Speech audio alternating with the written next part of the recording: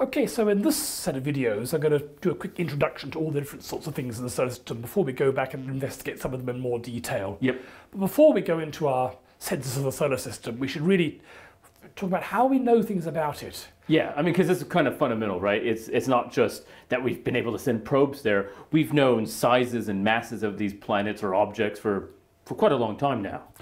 That's right. So when we tell you how much something weighs or how big it is, we've got to explain where we get that from. Yes. So size is relatively simple. What we do is we take a picture of it and we measure the angle to the top and the angle to the bottom. We normally do this with a telescope. We can either point the telescope at the top, point at the bottom and measure how much we had to move it. Yep. Or we take a picture with both the top and the bottom and then we understand telescope optics to work out how many pixels corresponds to a particular angle. Yep. And then if we know the distance, which we talked about earlier, then we can use this to work out its size. its size. So that's how big it is. In terms of mass, it's a bit trickier. That's right. The best way we've got of measuring how heavy something is if it's got something orbiting it. Okay. So here we've got Jupiter. This is a time-lapse approach movie from the Juno spacecraft, and you can see the Galilean satellites orbiting around Jupiter.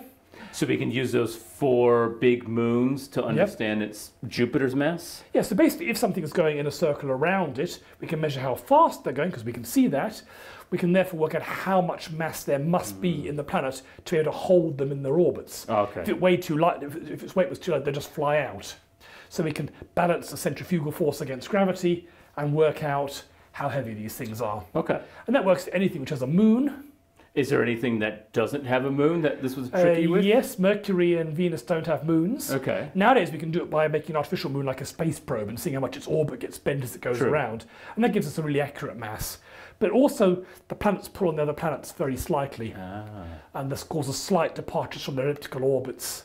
And this actually allows us to work out the masses of planets. Okay.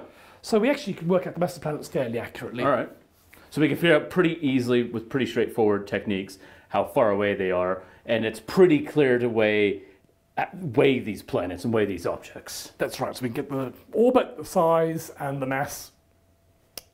Okay, so let's take these new tools for a tour, shall we? All right.